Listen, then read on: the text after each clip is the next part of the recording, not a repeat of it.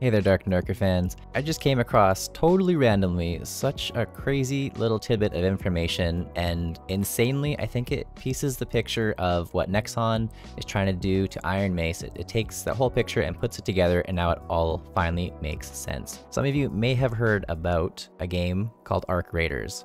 It is being developed by I think it's a Swedish studio, Embark Studios, and apparently they've got quite a list of established and experienced game developers. But here's the actual crazy thing.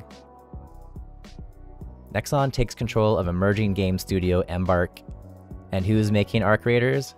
Embark Studios. Arc Raiders is the reason P3 was abandoned.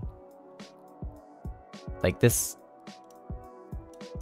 does not look anything like Dark and Darker, of course,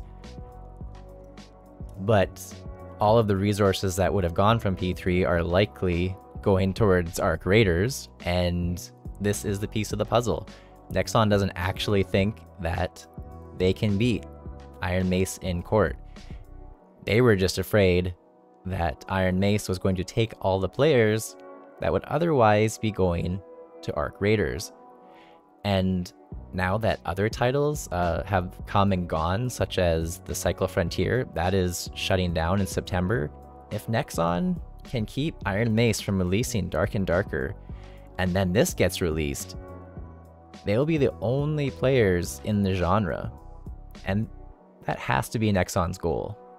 This all came about just because of a tidbit of information from the Star Siege Dead Zone Discord. Some players were talking about the Arc Raiders alpha that is currently closed, and that's it. I think we know their plan now. It's not surprising, and I don't know, we're already in this boycott of Nexon titles.